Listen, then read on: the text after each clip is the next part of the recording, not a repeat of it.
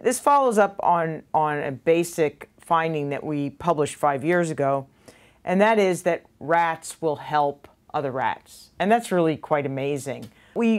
What we really wanted to do here is to go beyond the finding of helping and really dig down as to why. What is the motivating factor? What's necessary? What drives this rat? What we hypothesized is that they were doing it because they not only recognized the trapped rat's distress, but they actually caught it.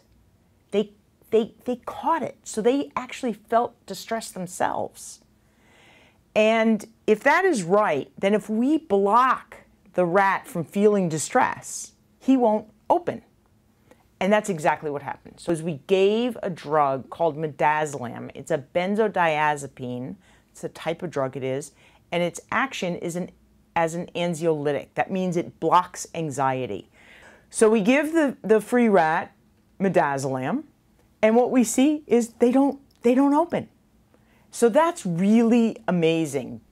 In the context of today's society, which is a highly medicated society, where lots of people are taking psychoactive drugs that might blunt their experience of negative affect, our results would suggest that that will also blunt helping.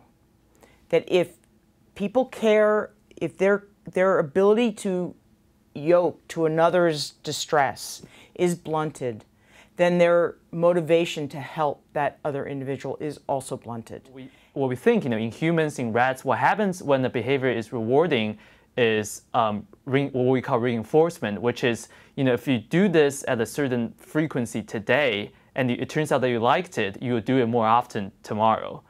So, for example, if you enjoy coffee, you had coffee today, you're more likely to have it tomorrow because you liked what you had. So we built this model, we built these simulated rats that overall have the same probability as our actual rats. So we compared these simulated animals to the actual data that we collected, and what we saw was very interesting.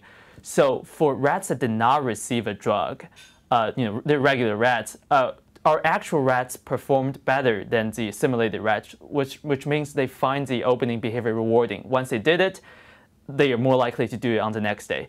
When we look at the rats that got midazolam, which is a drug that kind of blocks them from catching up to the distress of the trapped rat, we see a different picture, which is these rats actually behaved worse or kind of equal to the simulated rats, which means, for these guys, helping wasn't really a rewarding thing. And, we think it's probably because it didn't see a stressful situation in the first place. So as a result of our now establishing that they help, they are reinforced to help, the conclusion is inevitable that helping is rewarding.